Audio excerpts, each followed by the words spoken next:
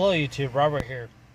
As of July 22nd, the Jordan River and the canals have been tested, and it showed low levels of toxins in the water.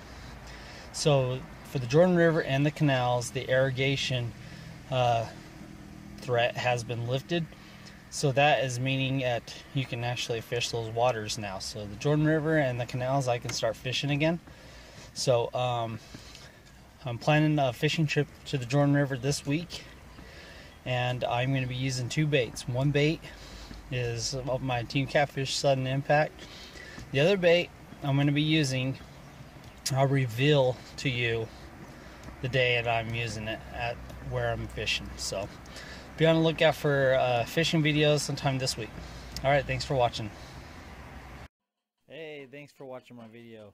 If you liked what you saw, please subscribe so you can see when I upload other videos.